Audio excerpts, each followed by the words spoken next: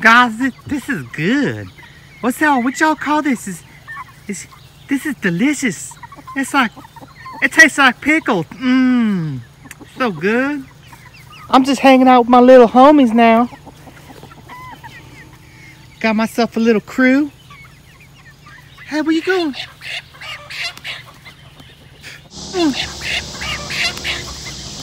That's Snowflake again. Dang that Rooster.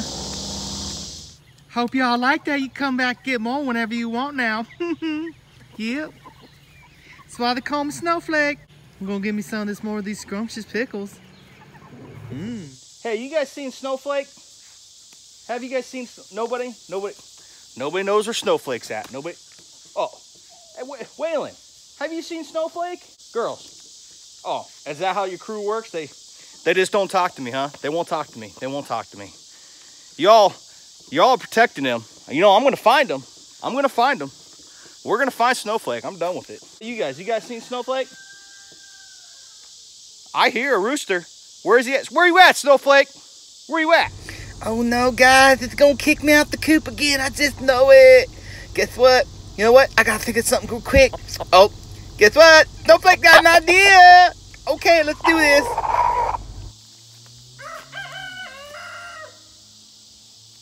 That's Waylon, but who are you? I haven't seen you around here before. My friends call me El Chapo. I'm also known by Copo de Nieve. El Chapo? Either way, I'm looking for this rooster named Snowflake. He's causing all kinds of problems with my hens. You seen him? He's about yay tall. He's a bit of a forceful rooster, if you know what I mean, you know. I do not know the Snowflake you were looking for, senor. Hey, if you see this Snowflake, you'll let me know, would you? You'll be the first one to contact, senor. All right, man. Hate to bother you. I'll let you be on your way. I'm gonna go find this rooster. Yeah, he fell for it, suckers. Call me Snowflake for nothing. What is this? What the?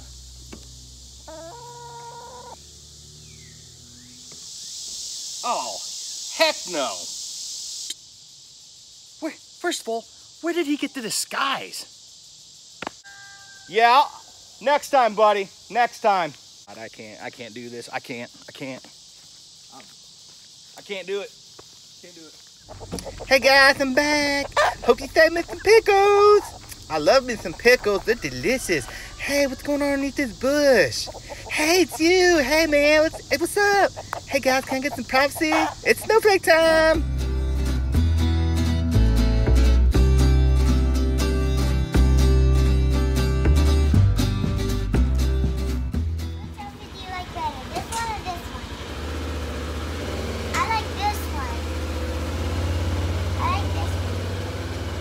Having little girls on the homestead? Any of you? Everyone liked that intro? I thought it was pretty good. Hey, today we're gonna try to finish up this chickshaw, get it painted up, get the hardware cloth on it, try to get the roof on, and get it out of the garage. The chickens, should I say now, they are out of my barn. I moved them a few days ago. They were just getting too big. Life was getting too busy for me, and I just didn't see them being in this this little small coop area for very much longer. It wasn't fair to them. So I put them with the meat birds. You got this creepy guy right here sneaking up behind me. So let's go take a look at this chickshaw and see how far we're at. Man, this thing is almost done. So all we gotta do now is we're gonna paint all this white.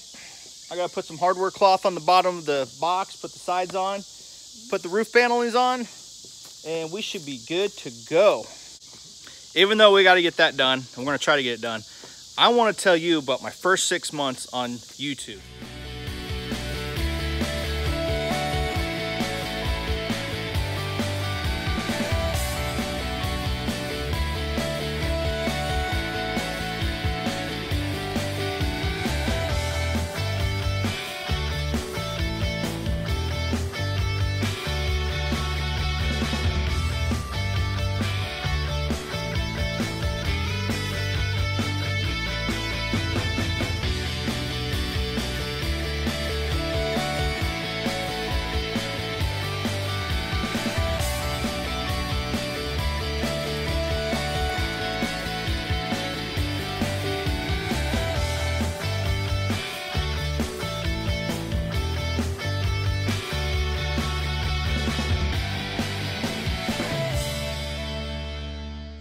look at this. These girls, if there is a reason to get free range backyard chickens, is this right here. They really put a working on all the bugs around the house. But that's not what we're here to talk about. We're talking about my first 6 months on YouTube.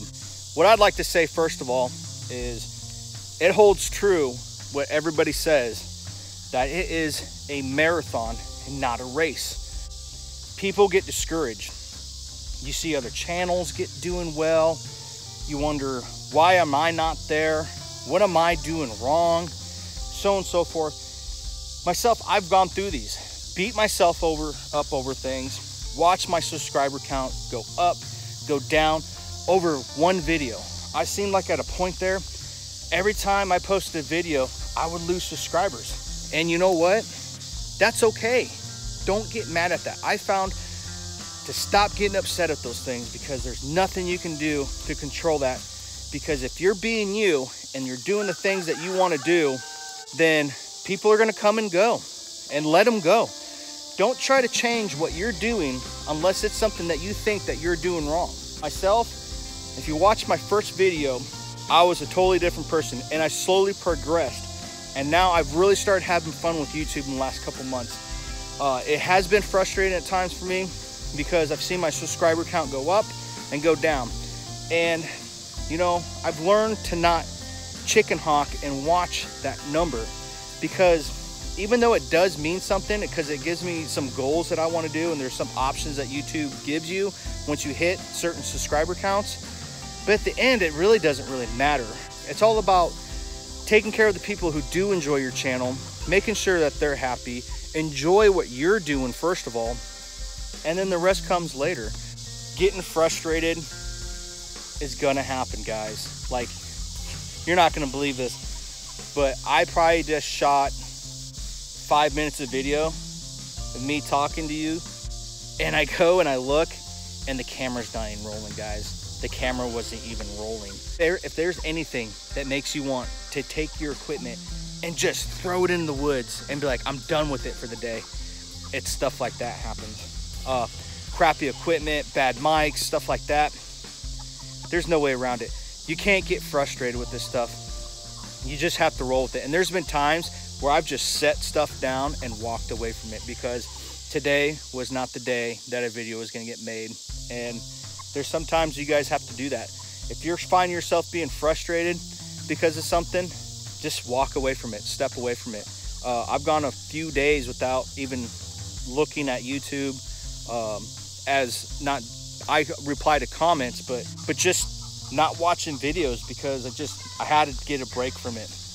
But there's going to be things that you're going to do, and you're going to change. You're going to change as your channel changes. So the biggest thing is, don't be fake. Don't be something you're not. They call it YouTube for a reason. If you're trying to appease the niche that you're in, and you're trying to change who you are to fit into a certain niche, you're not going to be happy. You need to be who you are, because if you do that, your whole channel is going to be based on a lie, and it's going to be really hard to make videos if the whole time you weren't being you. So make sure that you're being you. I found this out. I stopped. I wasn't being myself. I wasn't being true to myself. And you can see that as I made videos, that I wasn't really being myself, not like I am now. I found it hard to talk to the camera. I avoided saying certain things so I wouldn't lose subscribers and or upset people, because I didn't feel like fighting in the comment section, because I'm very opinionated, very stubborn, and I'm firm to what I believe in. But I found myself not being me.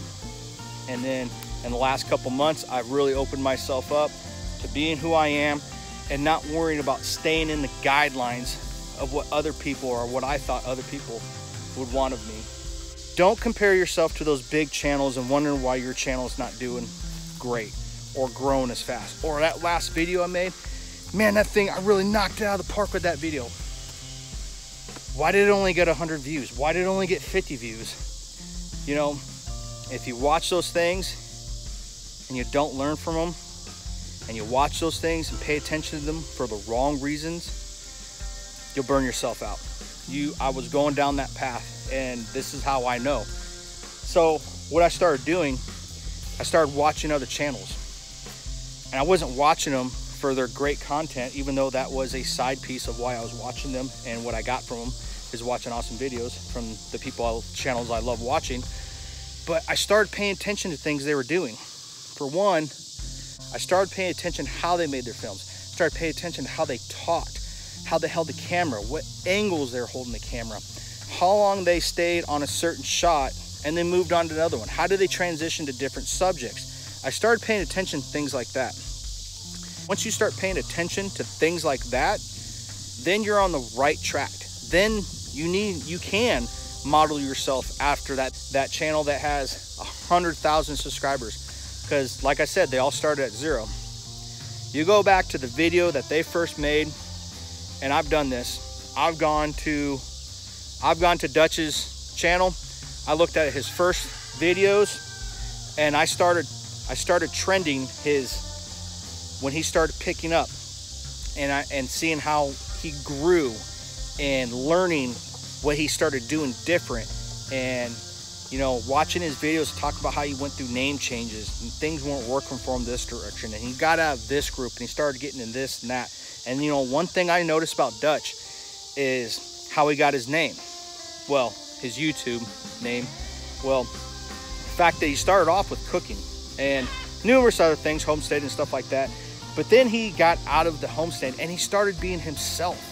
He started doing the things that he loved making content about, and everything just fell into place. And that's what I'm starting to do. I stopped trying to concentrate on and today, this is how you feed chickens.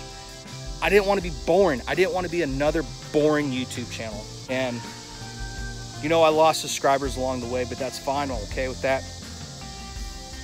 It happens. My first 6 months in YouTube was an up and down roller coaster, and it nearly drove me nuts. If it wasn't for Dutch and Jason Coghill that were out there and they helped me and they talked to me, they didn't treat me just like a fan. They didn't treat me like I was there to be like, oh my God, you're talking to me. This is so cool. Whatever. No, I asked questions and they answered them honestly. And I respected that. And I had one of the creators ask me, well, can I ask you, what do you expect to get out of YouTube? And I sat there and I read that and I was like, man, you know what? I don't know what I expect to get out of YouTube. And how I answered that question was, I wanted information. I wanted to share information. I wanted information to be shared to me. So that was a very true statement or true answer, how I felt right then and there. About what I wanted to get out of YouTube is I wanted information. I wanted to learn how to raise chickens a little bit better. I wanted people's opinions. I wanted to show people what I learned and the mistakes I made. But now I'm still for that. I still want that. I wasn't getting the results that I wanted from that though. People weren't interacting with me. So I had to change things up. So I started being me. I'm still trying to find out who I am and what kind of channel I want. I love raising animals. I can't wait to grow into a bigger homestead. Looking forward to building goat enclosures, looking to get other animals besides chickens, but they are what I enjoy right now. Hopefully I will have this great channel with a huge community and following. But if I don't get there, if it doesn't happen, is that going to change who I am? No, it won't. Because what I'm doing now is what makes me happy. And it's what I'm doing right now that makes other people happy. I've had so many great comments of people saying, thank you so much for that laugh. It really made my day, so on and so forth. It changed their day. And that made me feel like it's worthwhile. Like going out there and being a goofball, coming up with these ideas, taking hours out of the day to video and edit and come up with these ideas really made it worthwhile. And I'll continue doing it as long as I continue getting responses like that.